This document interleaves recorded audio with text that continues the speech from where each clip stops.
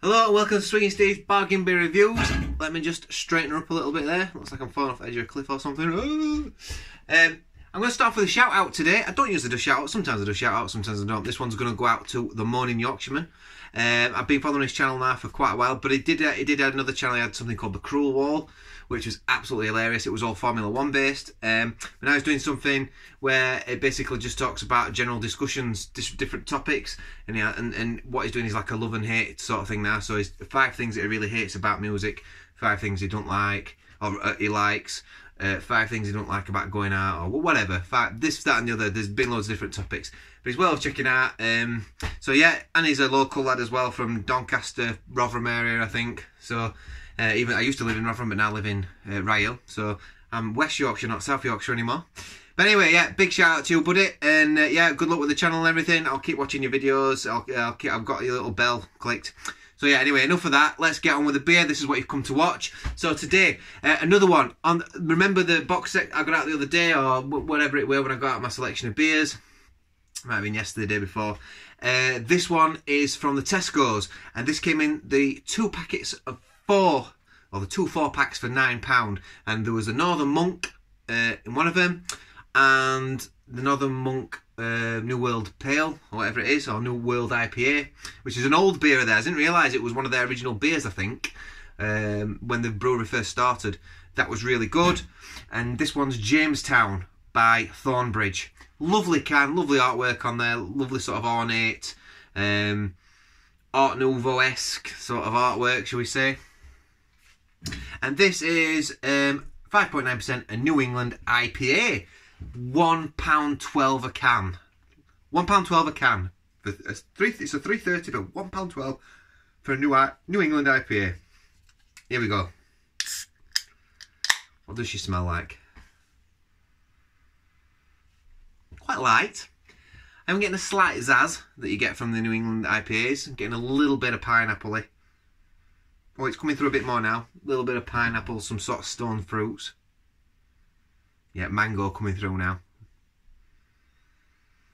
Oh god, yeah, it actually smells lovely now. Right, let's pour her in. Let's pour her in. This is what she looks like.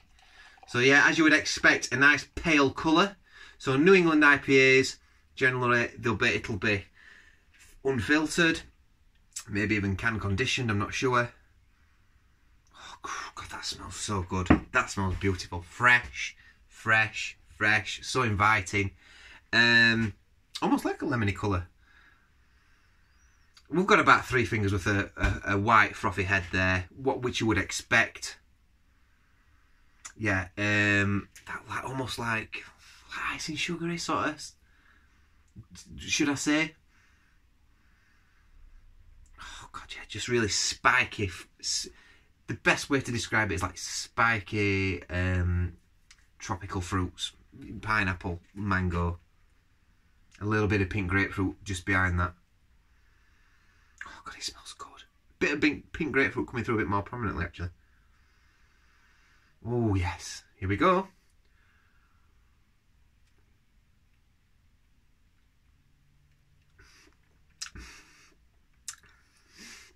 Wow, that's beautiful. Oh, I don't know if it's because I really need a drink. Right. This channel is designed to, this channel is, I don't know what my target audience is, to be honest with you. I've got good ideas, people that just like beer. Probably a lot of them are just my mates, or probably a lot of them are students from school, just so they can laugh at me. But if you are, I've got a feeling a lot of my target audience might be students, because it's a bargain beer channel. I might be completely wrong, it's probably not actually. But if it is, and you're a student, you haven't got a lot of money, get your send down and buy some of these. It is fabulous. It's 5.9%, so it's not going to take you long before it starts sending you tipsy. Not that I would advise you do that, of course. It's got all the character of a New England IPA. Now, as I get down this, there may be some negatives because it's a £1.12 can, so I might be thinking, actually, it's not as good as what I would expect from a really good craft beer.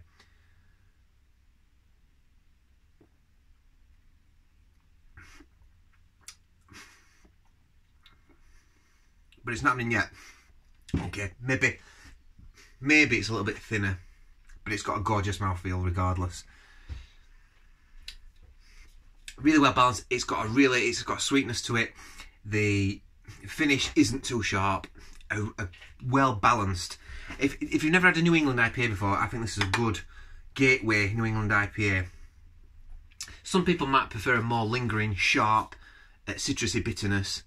I for one don't actually. I would prefer something like this. Depends again what mood I'm in. Sometimes I do. It's fantastic. It's fabulous. That fabulous. Oh, it smells divine. It smells beautiful. Dad, if you're watching, I'm gonna treat you to some of these.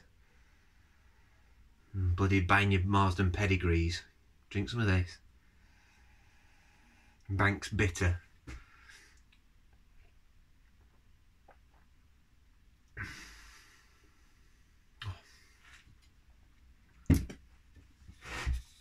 That's lovely. That's lovely. That, for the price, is getting a 9.8 out of 10. It's not quite a 10 out of 10 because it's slightly thin, and that's being critical. That's nearly getting 10 out of 10. I think that's gorgeous. I think that's lovely. And actually, on my tongue, I'm getting a creaminess. I don't know if there's lactose in this. I don't know if there's lactose in it, but going back to what I was saying before, you're feeling it on the tongue, and it's got a lovely feel to it. For a £1.12 can of beer we're talking here, you know. Man.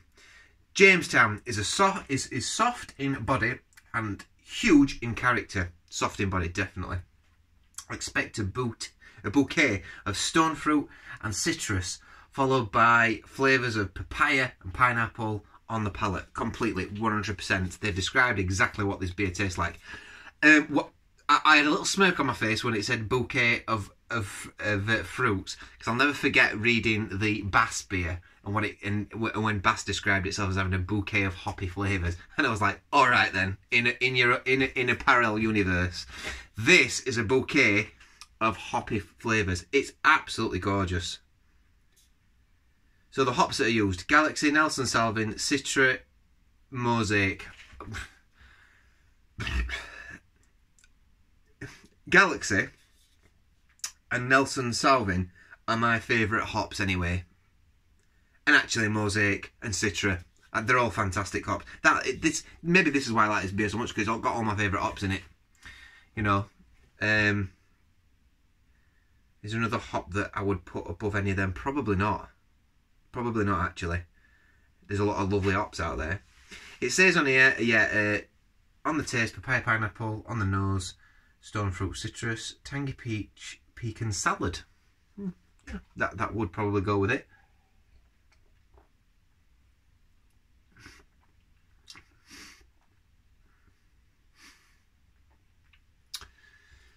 I'm going to finish it just to see if I've been a bit too trigger happy with my marks.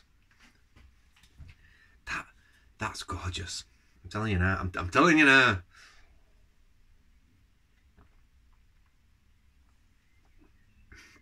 Look at the lacing on the glass still. Proper quality.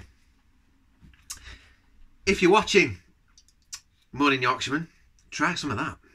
Try get your gob on some of that. That is absolutely fantastic. That's the stuff that.